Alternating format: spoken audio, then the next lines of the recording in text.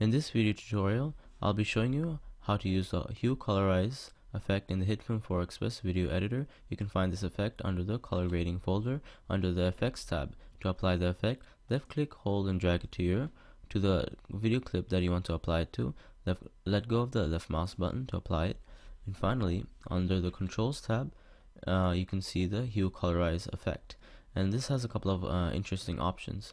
Right away, you'll notice that the color of the image has changed to a red hue. If I undo the Hue Colorize effect, you can see the original color of the image. And you'll notice that much of the colors that were originally present in the image is basically replaced with the red color, with a hue that you would like to use. Any hue of your choice, like so. And this effect comes with the regular hue, comes with hue strength, comes with saturation and lightness. Hue strength decides how strongly the hue filter or the hue color comes upon the video clip. If I decrease the hue strength, then less of it shows through until the original image color is shown, as you can see. I'll go ahead and reset that. Next thing you have is saturation, and this changes the vividness of the original image, and so you can make the hue come on even stronger, like so, and it doesn't actually look too bad depending on what you're trying to do, you know.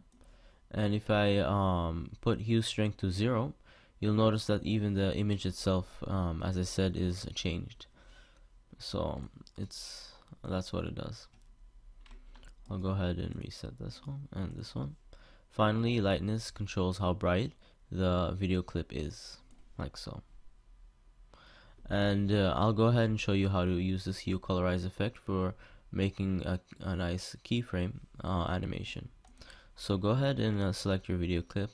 Go ahead and select Make Composite Shot. Hit the OK button. And if you go ahead and open up the first layer, you'll have under the effects the Hue Colorize effect we've applied from before. I'll go ahead and just remove it and reapply the effect. Yeah, that's okay. So the next thing you do is we actually want the hue to come on gradually. So we want the hue strength to start at 0.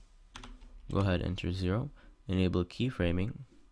And then perhaps after 1 second, we want the hue to onset.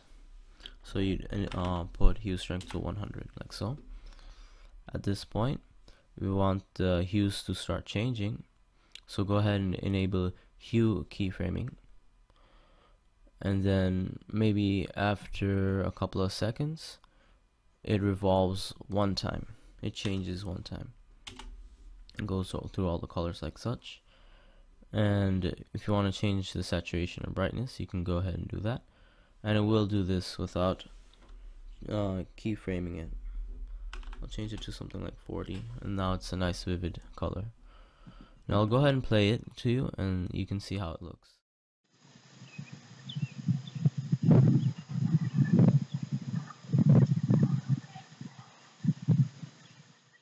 And so you can see that even though it only goes through 1 cycle, it goes through all the colors.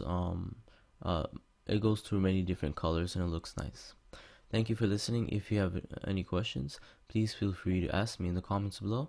I'd appreciate if you like and share this video and subscribe to my channel. Bye.